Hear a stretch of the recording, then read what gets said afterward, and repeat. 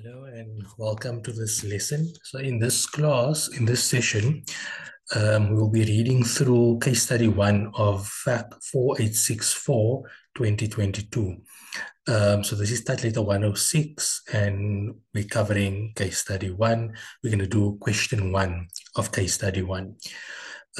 This question is a group's question and it is covering the profit and loss section. In this video, I will read through the scenario and read through the required of question 1. And then in the next video, we will attempt to answer the required. So question 1 reads as follows. The Cooldrink Company, Cooldrink, is a national beverage manufacturer trading with an international license. Cooldrink is listed on the Johannesburg Stock Exchange and have investments in other related industries. Cooldrink and all its investments have a 31 August year end. Okay, so that's important. So we know our financial year end is 31 August. That means it must have started on 1 September. So it is running, so a financial year runs from 1 September until 31 August. So they say the following trial balances are presented as at 31 August 2021. So this is most likely the current financial year. So if the financial year ends 31 August 2021, that implies the beginning of the year would have been 1 September 2020. So we have Cooldrink, which is the so we have Cooldrink, we have Pink Drink, we have Bottles, and we have Slim Water. So the balance sheet that we have over here, or the trial balance, is share capital, retained earnings, mark-to-market reserve. So here we can see for mark-to-market reserve, it is only in Slim Water. Then we have deferred tax, we have trade and other payables, we have gross profit, we have other income, we have loan from Cooldrink, we have investment property, land, we have plant and equipment, then we have investments. So this is Bottle Ltd. Then we have other equity investments, we have inventory, we have trade and other receivables, sundry receivables, cash and cash equivalents, operating expenses, income tax expense, dividends declared and paid. Okay, so that is basically the trial balance. And the trial balance will come to 0 because assets equals equity plus liabilities. Okay, so Bottles Ltd. So they say Cooldrink purchased 80% of the shares and voting rights of Bottles Ltd on 1 January 2015 for a consideration of 2.2 million. On this date, Cooldrink obtained control of Bottles in accordance with IFRS 10 consolidated financial statements. Okay, so in this two sentences, there is a lot of information. So what do we pick up? On 1 January 2015, that is when Cooldrink purchased Bottles, and on that date, they obtained control.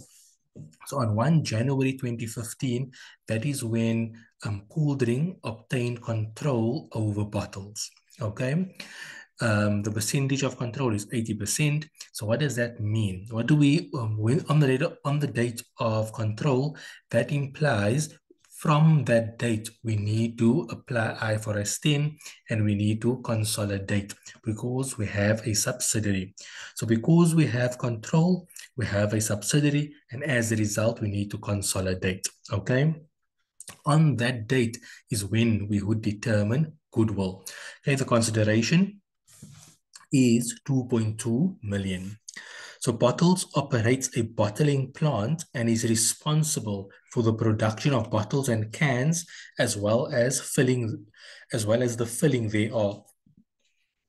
At the date of acquisition, Bottles' share capital and retained earnings amounted to 100,000 and 2.5 million rand, respectively.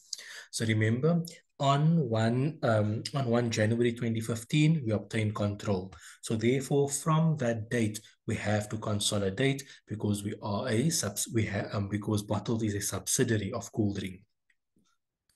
What's important, on 1 January 2015, which is the date of acquisition. At that date, we apply IFRS 3. So remember, IFRS 3 is applied at the date of acquisition in a business combination. So a business combination is when you obtain control of a company. So therefore, at that date, we apply IFRS 3. The important principles of IFRS 3 is fourfold. So IFRS 3, the main purpose of IFRS 3 is how do you account for a business combination at the acquisition date. And IFRS 3 states that you will have to apply the acquisition method. The acquisition method deals with four steps, or basically four things. So number one, it is you need to identify who is the acquirer, and the acquiree. Who's the acquirer? Who's the acquiree? Number two, you need to identify the acquisition date. So we already know number one and number two. We know Cooldrink is the acquirer and Bottles is the acquiree. Cooldrink is the parent, Bottles is the subsidiary. Number two, the acquisition date. In this case, the acquisition date is 1 January 2015. Number three, what is required in terms of IFRS 3 by applying the acquisition method is that you need to identify all assets and liabilities, and you need to measure all assets and liabilities at their respective fair values. Okay, and then number three, you must determine. Number four, you must determine goodwill. Okay, so that is why it's so important to identify when is the acquisition date, because at the acquisition date, you need to apply IFRS 3, meaning you need to measure all assets and liabilities at fair value, and you also need to determine goodwill or a bargain purchase gain. Also, from the acquisition date, because we have obtained control, and that means we have a subsidiary, we have to consolidate from that date. Okay, so here they say all assets and liabilities were deemed to be fairly valued at 1 January, and no additional assets, liabilities, or contingent liabilities were identified at that date. Like we said, step number three is that you have to measure, you have to identify all assets and liabilities, right? And then you need to measure them at their respective fair values. So they're telling you all assets and liabilities are at fair value and that there are no additional assets, liabilities, or contingent liabilities. Okay, so that's the importance of that sentence. In the previous financial year, Bottles acquired valuable land to generate rental income. From the date of acquisition, the land was rented to Cooldrink for 11,000 Rand per month. On 31 August 2020, the fair value of the land amounted to 1,145,000 Rand. Okay, so what's important over here is that Bottles give me a moment.